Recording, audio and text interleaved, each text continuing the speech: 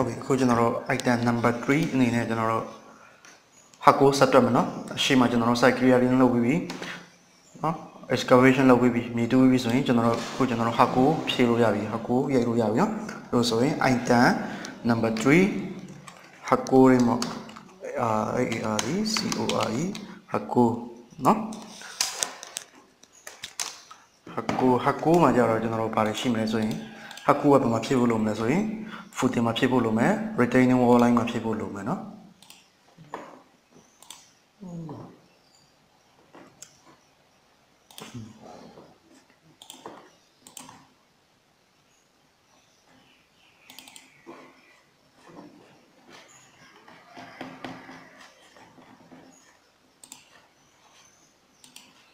နော် Hakko ဘာမှဖြည့်ဖို့လုပ်မယ်ဆိုရင်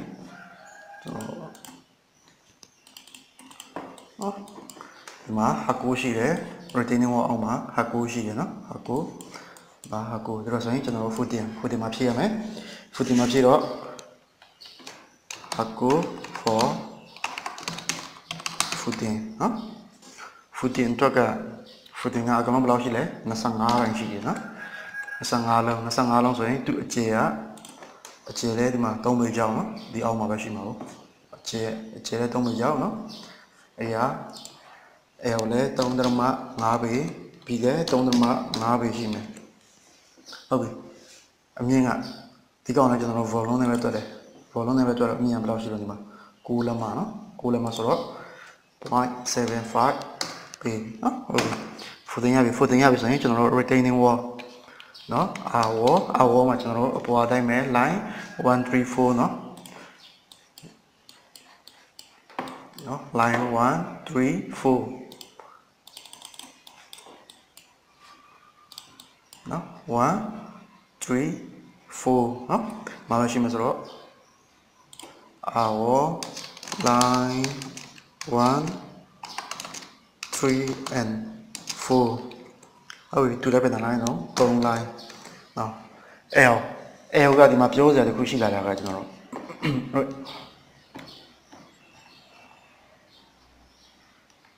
မရချက်ကြည့်နော်သူပေးထားတွေ့လားဒီမှာ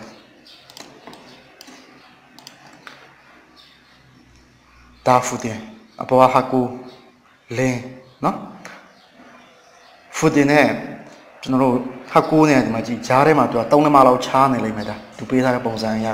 3လက်မချားတယ်ဆိုတော့မှသွားမှတိလို့ရတယ်ဆိုရင်ဒီမှာသွားကြည့်လို့ရတယ်ဆိုရင်ဒီမှာကြည့်နော်ကျွန်တော်တို့မြေအောက်ကနေ footing အတွက်တူးထားတာ4ပေ retaining wall အတွက်တူးထားတာက2ပေအဲ့လိုဆိုရင်4ပေတဲ့နေ2ပေကိုပြန်လုပ်တော့2ပေပဲကျန်မယ်နော်2ပေကျန်အဲ့2ပေတဲ့နေဒီမှာနှုတ်ကြည့်လိုက်6လက်မနှုတ်3လက်မနှုတ်1ပေနော်1ပေ6လက်မနှုတ်ပေါ့1ပေ6လက်မလုံးရင်3ပေအကျန်3လက်မကျန်တယ်3လက်မဒီလိုဆိုရင်ဘောက3လက်မကျန်တယ်ဆိုတာခုနကမှ footing နဲ့ဟိုကောင်ကဘယ်လောက်ကျန်လဲဆိုတဲ့ဟာနော်ဒီမှာ3လက်မတော့လွတ်နေတယ်ပြီးတော့တစ်ခုရှိတယ်ကျွန်တော်တို့ဒီနေရာတွေကဒါကျွန်တော်တို့ buffet ပြန်ဖြည့်လို့အဆင်မပြေဘူးเนาะဒါ buffet ပြန်မဖြည့်ရဘူးဒီနေရာတွေလည်းဒါ buffet ပြန်ဖြည့်လို့မရဘူးကျွန်တော်တို့ဘယ်လိုလုပ်ဆိုတာအုပ်စီမစီနဲ့ကျွန်တော်တို့ကြောက်ကြီးပေါ့ကြောက်ကြီးစီရတယ်ဒီနေရာတွေကြတော့တကယ်နဲ့ကျွန်တော်တို့ Hakko ပြောရတယ်ကြောက်ကြီးတွေကိုပြောရတယ်ကျွန်တော်တို့ခွဲကြောက်တယ်လေ6-9ကြောက်တယ်ဒါပေမဲ့တော်တော်များများတော့ကျွန်တော်တို့ Hakko ပြောရင်အောက်ဘက်မှာတော့ဗာပဲတုံးကြလိမ့်မယ်ကျွန်တော်တို့အုပ်ကျိုးတွေပဲတုံးကြလိမ့်မယ်နော်တကယ်တမ်းဒီနေရာတွေကကျွန်တော်တို့ buffet ပြန်ဖြည့်လို့အဆင်မပြေဘူး buffet ပြန်မဖြည့်ရဘူး buffet ပြန်ဖြည့်နေတဲ့ဘောလုံးကကျွန်တော်တို့မြေကြီးဆိုတာတည်တဲ့အတိုင်းပဲနော်ရေရှင်းတစ်မျိုးမရှင်းတစ်မျိုးပေါ်ပါပေါ့အကြုံအပွားပေါ့နော်အဲဒါကြောင့်ကျွန်တော်တိတ်လက်မခံတိတ်ဟိုပြန်မဖြည့်ရအောင်ဒီနေရာတကယ်တမ်းဒီကောင်3လက်မဆိုတော့ကိစ္စမရှိပြန်ဖြည့်ရင်ပြန်ဖြည့်ကိစ္စမရှိဘူးရအောင်ဒါပေမဲ့တချို့နေရာကျတော့ရှိတော့ကျွန်တော်တို့ footing က9ပေ6ပေပုံစံမျိုးတွေရှိတော့ retaining ကဘာပဲပြောဒီကောင်ပုံမှန်အဖြစ်နေတော့2ပေ3ပေ2ပေအဲ့လောက်တက်မပူကြဘူးနော်အမြင်အနက်ကအဲ့ဆိုတော့လောဆယ်ဒီမှာ3လက်မလောက်ပဲချားမှပြန်ဖြည့်မယ်ဆိုရင်လည်း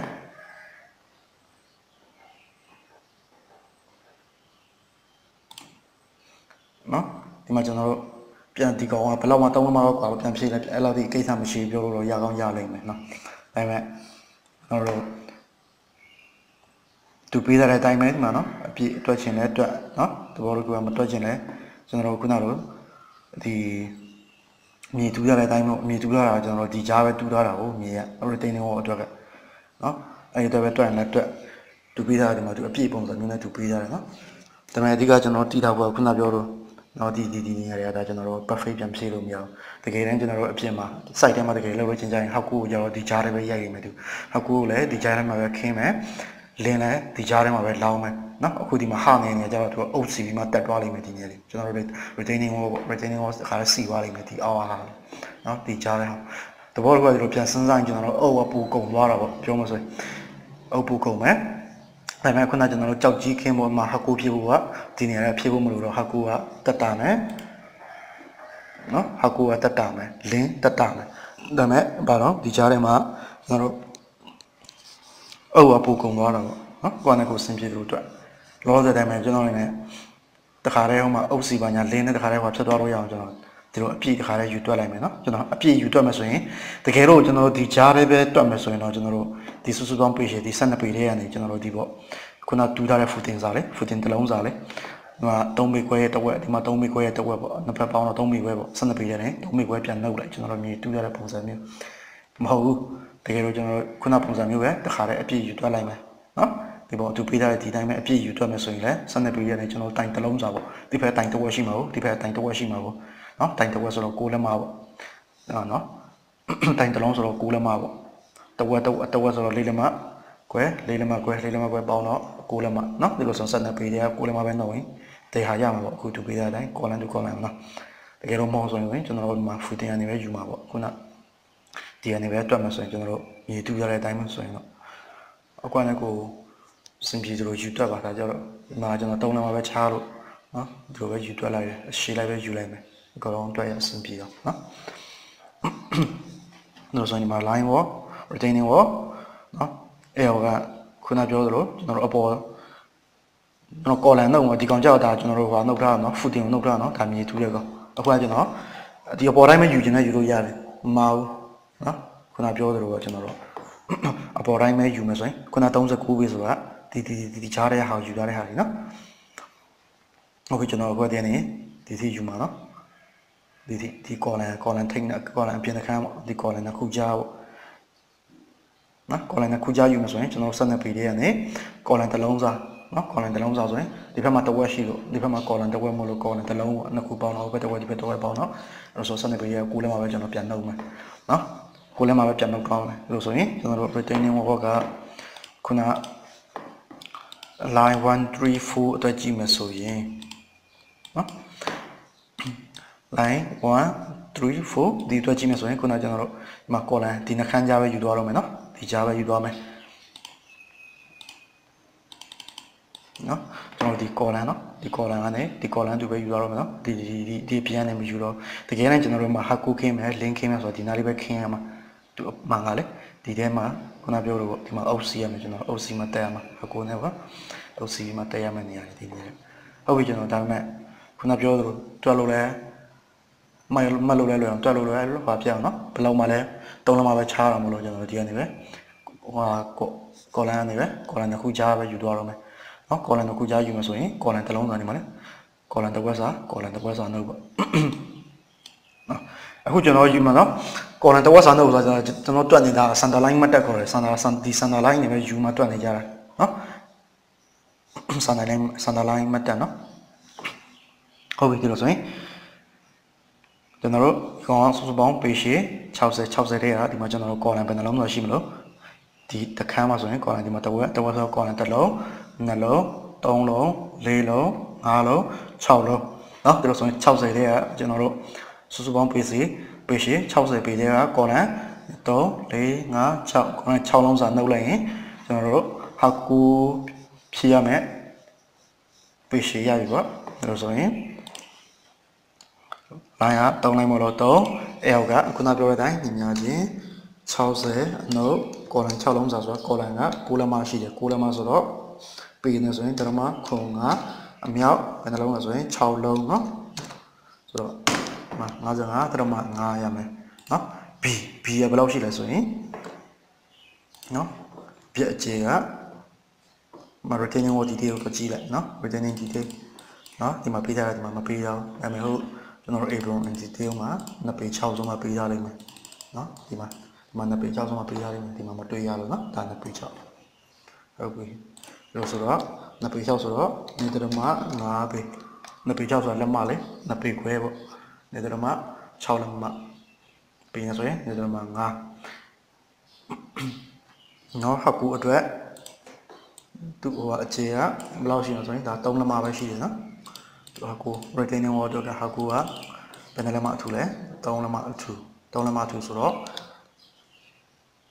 bị nhà rồi làm mà nên ngã bị okay, retaining line 1, 3, 4 BB so in not janaga down like retaining one jamabo no retaining ba jam line A C E G no that is jam so in our line A C E and G no to happen the line A C E and G so the line ခုနလိုပဲကျွန်တော်တို့ L ကနော်ဒီမှာလေ30ရှိတယ်30တဲ့ကကျွန်တော်တို့တိုင်เป็นနှလုံးနဲ့ဒီမှာတိုင်တစ်ဝက်ဆိုတော့တစ်လုံးဒီမှာလည်းတစ်ဝက်ဆိုတော့တိုင်နှလုံးဒီမှာလည်းတစ်ဝက်ဆိုတော့တိုင်3လုံးနော်စုပေါင်းပေရှည်တွေကတိုင်3လုံးစာပြန်လုပ်ရဆိုရင်အရှည်ရမှာပေါ့နော်ဒါဆိုရင်သူအရှည်ကညီချင်း30ပေနော်ဒါเป็นตะลงซาแล้วဆိုရင်ကိုလမဆိုတော့တရမခုံကအမြောက်เป็นตะลงဆိုရင်တင်းနဲ့3လုံးစားနော်3လုံးစားဆို under 29တရမခုံကဟုတ်ပြီပြအခြေရလဲဒီကောင်နဲ့အတူတူပဲနော်နေတရမ5ပေနော်ဟိုတည်းမျိုးဒီကောင်နော်နေတရမ5ပေအဲ့လိုမှ5ပေဟုတ်ပြီသူလည်းအမြင့်ငါဘယ်လောက်လဲဟိုပေါ်တိုင်းပဲ3လုံးမအထူဆိုတော့နေတရမနေ5လို့ဆိုကျွန်တော်ဟကူတော့ကဒါကုံသွားပြီနော်ဟကူပြည့်စရာ retaining wall ရှိမယ်ကျွန်တော်တို့ footing ရှိမယ်ဒီနှစ်ခုပဲရှိတယ်ဒါဆိုရင်ဒါကျွန်တော်တို့ကုံပြီဆိုရင်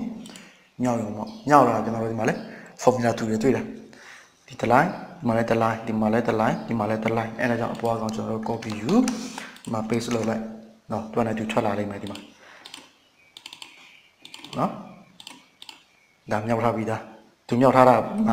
မပြန်ကြည့်သူပေးထားပါလဲသူမြောက်ထားတာ C14 เนาะ C14 เนาะပါပြီးကြရင်အမြောက်เนาะ E14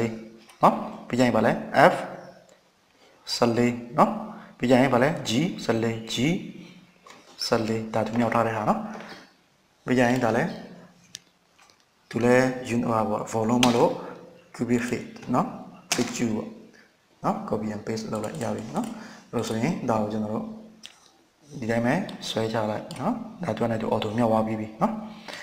မှန်ပြန်ကြည့်ပေါ့ C15 နော် E15 နော် F15 နော်ဒီကောင်လဲဟာ C16 E16 နော် F16 G16 နော်